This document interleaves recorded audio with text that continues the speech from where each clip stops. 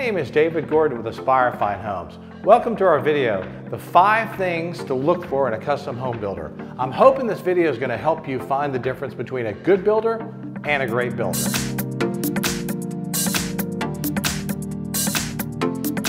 The first thing we're going to talk about is established portfolio. You want to make sure that the builder that you're working with has done work that you like. So you want to look at his website, potentially his house account, maybe even has a Pinterest page, but you want to look at his work, the inside and the outside of the home, and make sure you connect with it. Look at the style, look at the rooms, look at the designs, and make sure this is a builder that you can really connect with and that you appreciate their work. You also need to look at virtual tours. If they have virtual tours on their website, fantastic. What this allows you to do is not just look at a particular photo, but to go explore the house and look at different areas of the house, not just what they're actually putting you with. The next thing are credible reviews. It's just like Amazon. Everybody goes to Amazon for product reviews. You might go to a store, see an item you like, go to your Amazon account, look at the product reviews of it, right? So product reviews are very important. And so because they're so important, what you need to do is you need to make sure you look at these reviews. Now there's a lot of different places to look at reviews. We've got Google, we have Houzz, we have Facebook, we have Yelp. So a builder might have one or a few in there, or he might have them all in one silo. That is okay. But what you want to make sure is that he has reviews, okay? So don't be afraid if he has a bad review. I'm okay if he has 1 or 2 bad reviews. Building houses for people is very difficult. And so I think the builder is more real if he has a bad review on there. And so if he doesn't have any bad reviews, I might be a little suspicious. It's like giving somebody a list of references. I'm only going to give you the best references, okay? So it's okay to have a bad review. So let's remember, everybody, we want to look out for perfect reviews and for no reviews.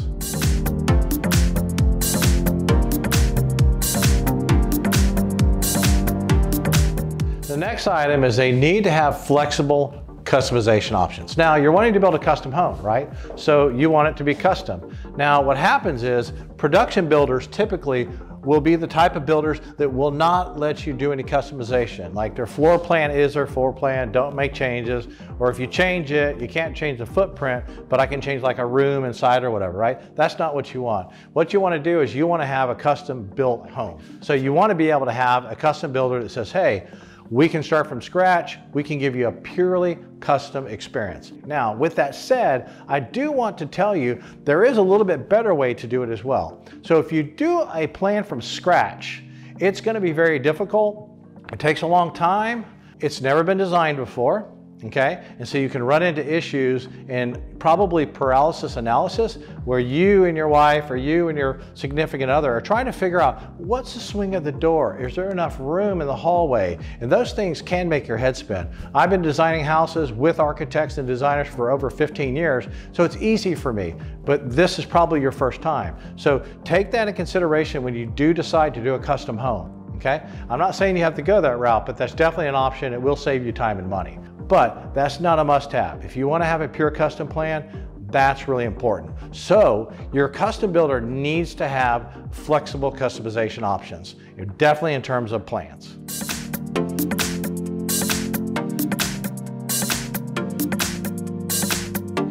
So the next item is a customer-centered process. You know, building a custom home is a significant investment, so you want to make sure that the builder that you're working for has processes that are really focused on you.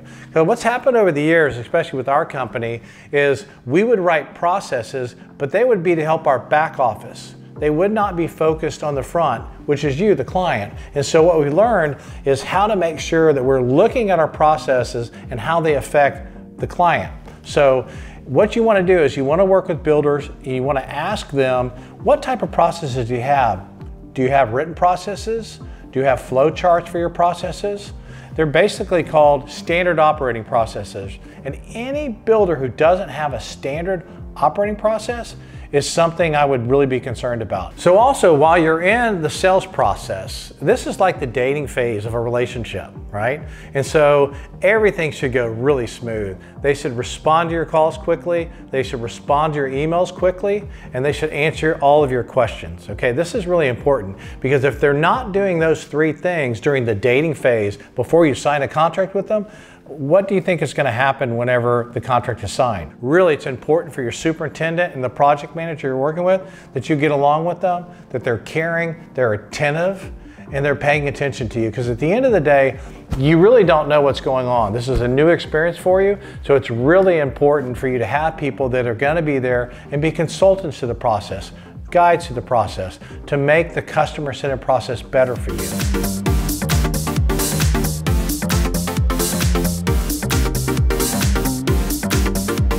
Last item we're going to talk about is a knowledgeable staff. This is really, really important. You've got to be working with a group that's really top-notch because they can make or break the experience that you're going to have.